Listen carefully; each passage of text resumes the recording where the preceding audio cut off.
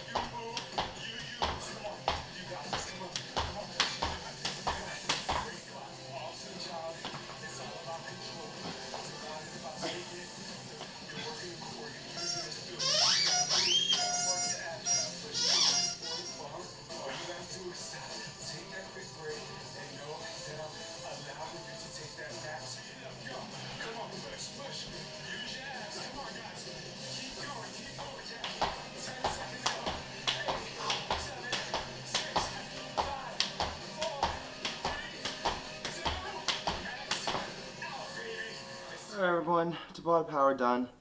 Third time doing it in week 3.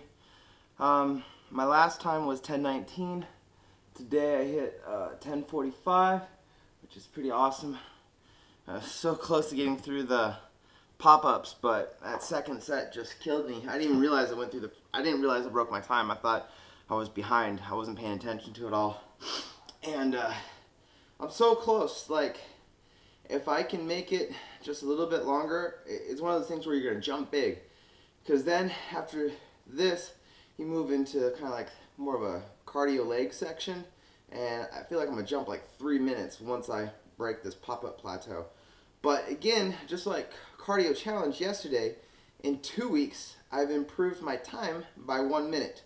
So my first Tabata power was 9:45, now it's 10:45. So it's been about 30 seconds each week, almost every workout.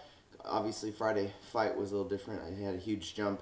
But again, that's what I'm talking about. You work through those struggles, those plateaus, and you all of a sudden, boom, you break through. Like Sean talks about, you know, I love leg sections. You know, you give me a leg section, I know I'm going to make it. But, you know, he's going to struggle a little more on a chest workout. I'm not saying he's weak or anything, but, you know, there's a struggle. Right now, if I can make it through more of the leg workout, I'm going to be able to go through. Because, again, with the tricep section, I can do the entire tricep section.